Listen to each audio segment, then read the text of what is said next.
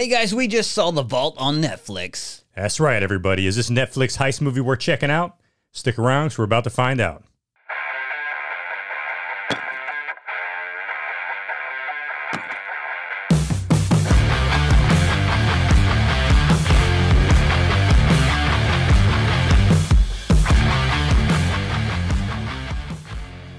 All right, guys, The Vault. We were looking for a movie to watch, and we saw this was new on Netflix, and we like a good heist movie. That's right. Yeah, so this movie we got Freddie Highmore, right? We've seen him in a lot of stuff. He plays in The Good Doctor now. He played in, what was the movie he played as a kid? Oh, Charlie and the Chocolate Factory. Charlie. The bad one. Not the original. Yeah, not the original. The Johnny Depp. Yeah. Charlie and the Chocolate Factory, right? Then we got Famke Janssen, who's played in a ton of stuff. She played in the very first couple of X-Men movies, a bunch of other stuff.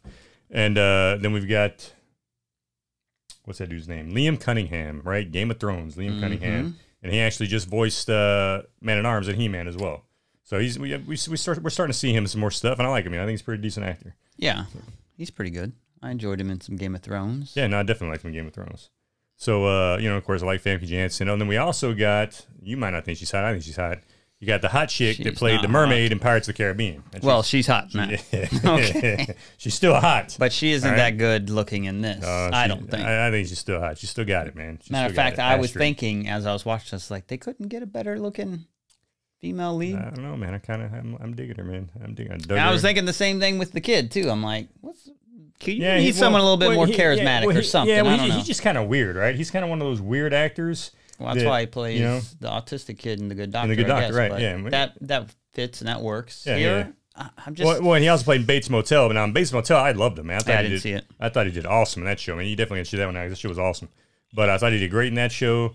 But he's just a weird dude when it comes to acting, right? He just he always gives you that weird vibe with his characters that he plays, and sometimes you don't know what to feel about him, right? Like Charlie and the Chocolate Factory, even as a kid, he kind of gave you that weird vibe, like, do I like this kid? I don't know if he didn't seem weird to me in that. It's just I didn't enjoy him or the dad or Johnny. I mean, that was just not as good as the original. No. And why remake a movie if you can't make it better than the original? At least the effects or something like that. But that's a whole nother argument. Disney's very good at remaking movies and not making them near as good as the original. But I didn't really mind him, and I didn't really mind him too much in this because he's still playing like a savant, smart kid. He fits that role. He's got that kind of look to him, so that's fine. But I think the problem was they just did not have a overly charismatic or a funny character to bring in some comedy, or even someone that you can relate to and go, I like this guy. He's the Han Solo. He's like the everyday guy. Right. You didn't really see that in this. Right. I mean, the thing you did see from Freddie Highmore in this was,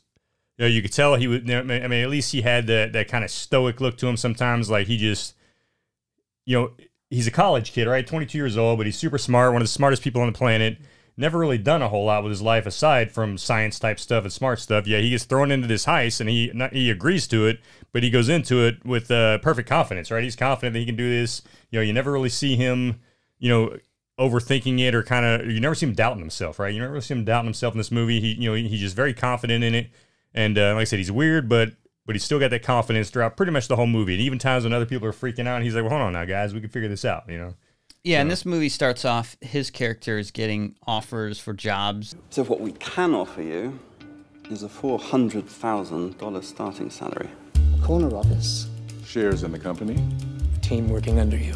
400,000 shares. So he's getting real good job offers, banks, and he's kind of like, I don't know if I want to do this. Yeah, and then his dad's like, son, what are you going to do? You're getting all these awesome offers for banks. It's time for you to grow up and get a real job. And he's like, oh, you know what, Dad, just... maybe I'll rob one of them. Yeah, right. I mean, it's like, I did not think the setup was that good because the main character in this, do you remember his name? The guy who's kind of running the show? No. Liam Cunningham's character. I'm Walter Morland. I'm the owner of a salvage business. And I have a job offer.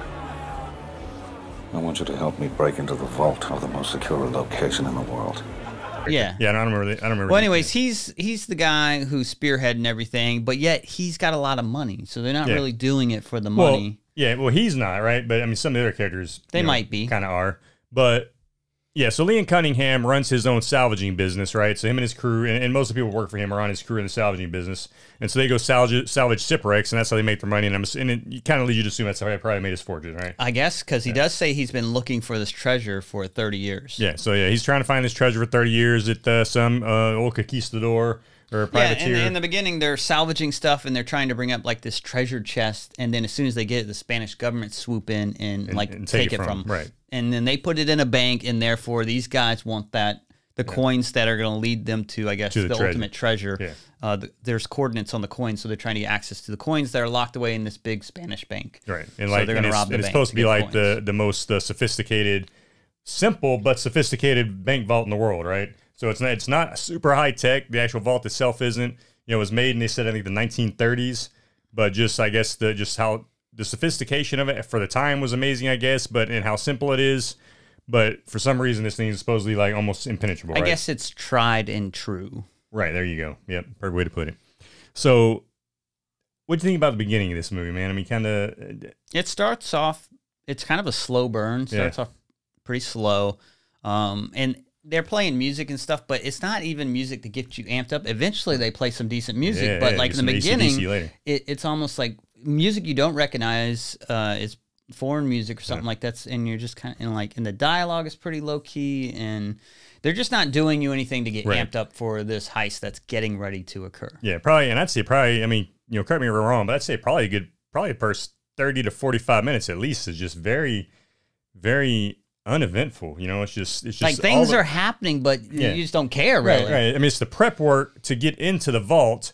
And, and what I did like about what they did with it, though, is the fact that they had a lot of prep work. Like, in order to get into the big vault, they had to break into 2 smaller vaults to get the keys to it and all this stuff, right? So, 2 smaller safes, and, and so the way they did that and kind of the way they put the team together and all that was interesting, but it wasn't exciting, right? It wasn't exciting. It's no Ocean's 11. We got to get all this crew, and the crew are pretty interesting. And even when they're starting to do the minor things to get access, it's like all these heist movies have to have a computer guy that's breaking in and getting access to the cameras. This movie does that as well, and it's no different. But it's not really exciting. But and I think you kind of hit the nail on the head there. Like with a lot of other heist movies, they're collecting the crew, and typically there's at least a few members on the crew that just don't get along, right? Their personalities clash, and it makes for a good comedic conflict, right?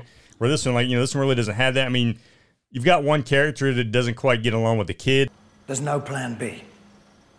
If we get caught, we're going down for a very long time. Are you sure you're prepared for that? Are you? But it's not. There's no comedy involved in it. There's no real clashing between the two in it. So it just doesn't give you that good, that good defiant vibe in there that, that you get out of a lot of the other heist movies. So where you're like, oh man, these two just don't get along, and I don't know how they're playing. And they didn't sell me on the concept of this is worth the risk, because obviously this is Spanish government and everything. So if you get caught, you're going to jail for a long time. And not only that, the vault itself has a countermeasure that floods. So anyone in the vault, if it's triggered, is likely to drown. So that's up in the stakes. And these guys don't seem to be thinking much through any of this. Like, oh, do I really want to risk my life and drown or be thrown in jail for the rest of my life when I got all this going on? The reasoning doesn't seem to justify why they're doing it. And of course they kind of give Liam Cunningham, they're asking him why you want to do it, and he's like, well, because I love the hunt. I have money. Then why do you care? I'm a hunter. I seek what to others is lost. We can't explain our passions. If we did, listen to that.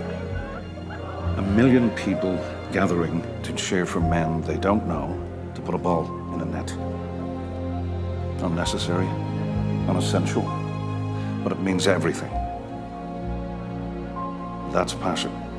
Right, I've been hunting stuff for all my life, all these treasure wrecks and everything, but my crown jewel here, this has been my crown jewel this whole time for the last 30 years, and I've got to get my hands on this treasure. And these 3 coins that are in this box have the coordinates to that treasure, so I've got to get my hands on those coins. And then when he brings the kid in on it, of course the kid's just had offers any of us to cut our right arm off for, making $500,000 a year working, for some major bank, at 22 years old. And but that didn't appeal to him, right? But then he explains the reason this appealed to him is because it's impossible. Yeah, right? That's his reason. Yeah, because he's super smart kid, right? He solved every kind of problem that's coming from him before, so I guess they're bringing this impossible problem to him, so that, you know, that appeals to him that, hey, I'm getting this impossible problem coming to me so I can try to solve it. Like maybe you should go work for NASA or something. Right, right, exactly. Probably challenge you just as much. Yeah, right, yeah. Like trying to figure out time travel or something, you know? But yeah, I mean, but the movie does pick up, you know, probably, you know, so about halfway into the movie, it finally does start picking up, you know, and it gets pretty good. It gets finally give you some AC/DC and get stuff going. Oh yeah, yeah, you know, and then you know, and then it kind of gets into the kind of Mission Impossible type stuff, right? Like kind of the first Mission Impossible when they're trying to do their, you know, little heist break-ins and stuff like that.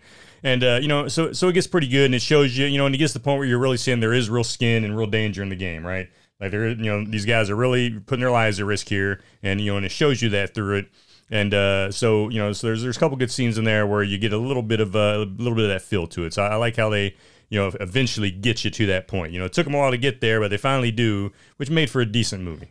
There's some usual tropes in this thing where people are crawling through air vents. Yeah. Like most heist movies, this could easily been mitigated if you have like a guard or so at the actual vault. Right. Like these guys have like maybe a whole platoon plus like 60 soldiers like on standby in case anything goes wrong with this bank, which for one seems kind of odd to begin with. They don't even seem like they're security guards. They're like no crap soldiers. Oh, no, they are. They're flat out Spanish soldiers. Yeah, and then they have all these guys, but none of them are like watching the actual vault. Right. There's nobody in the vault area. And even there's an alarm going off the vault, and they're like way away. I'm like, why didn't you just position people at the vault? Now, granted, the vault's underground, and it's like several, you know, meters, you know, stories down underground. So, you know, so it's almost like in this bat cave looking type area, right? So, you know, I guess that's kind of how they can explain why they don't need, you know, soldiers down there. Plus, in order to get to the vault, there's this huge bridge, but you got to flip a switch to bring the bridge across. And of course, you do that, it's going to set off a sensor. Yeah. So you can't do that.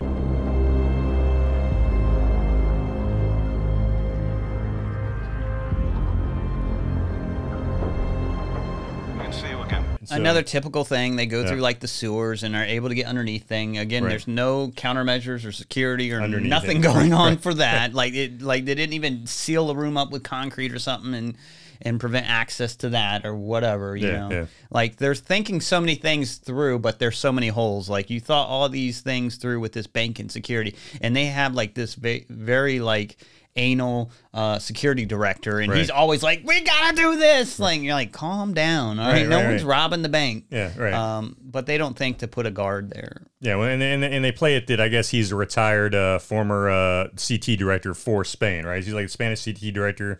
He retired, you know, counterterrorism.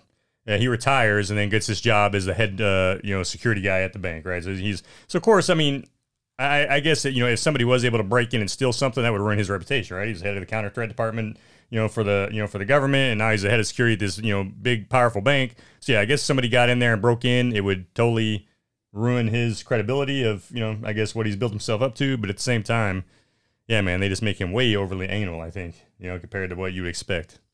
Yeah, and I mean that adds to this because like he really thinks something's going on, and then they have to find ways to get around it. Yeah, exactly. Calling in old favors from MI6 and stuff like that. Yeah. Oh yeah, and one last thing too, right? So one of the guys on Liam Cunningham's crew is a retired MI6 guy, right? So that's kind of, you know, that kind of plays a factor in this movie. And Famke Janssen is like a bigwig at MI6. So her, you know, and you know, of course, Liam Cunningham is a you know, an English citizen. So he's talking to her because the original deal was that, you know, he would get his hands on this treasure and give 50% of it to the crown.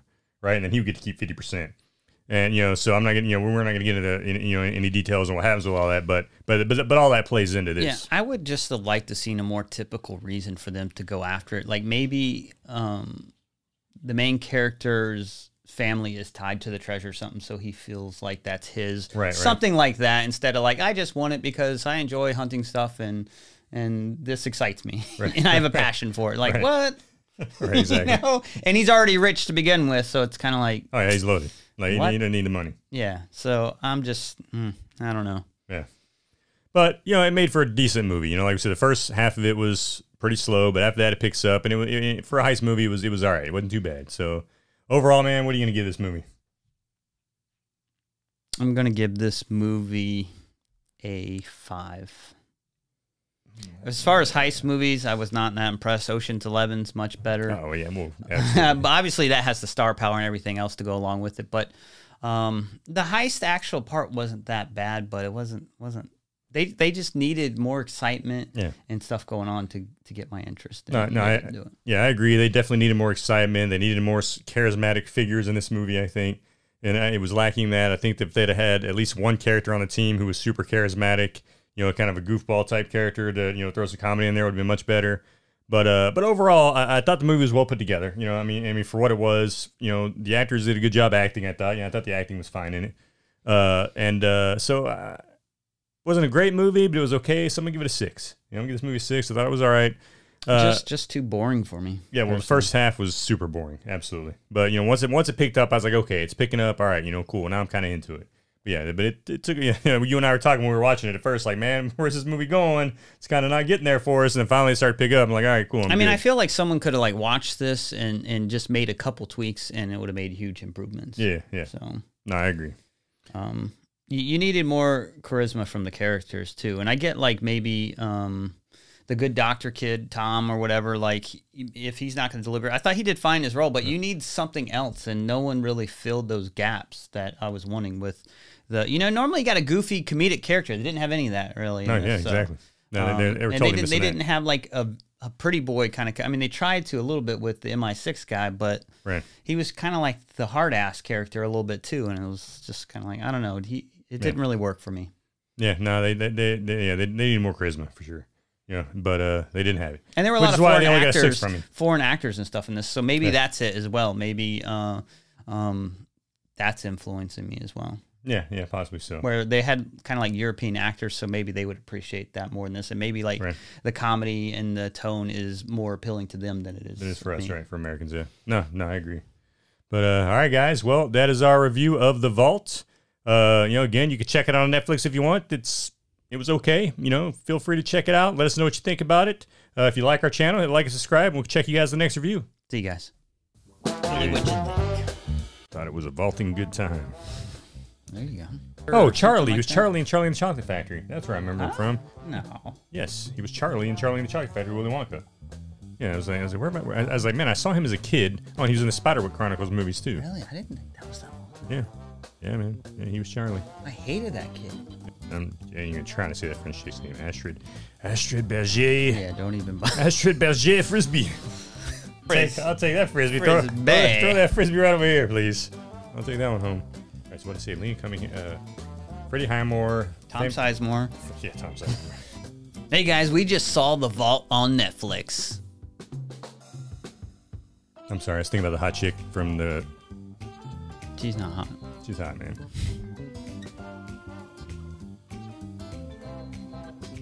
Yeah, whatever. I'm just going to say something. Yeah, just say something. It's after our show's over. That's going in the bloopers. That's going in the blooper. Olympic bloopers to the vault. They're like, what is this? Well, they ain't talking about the pole vault.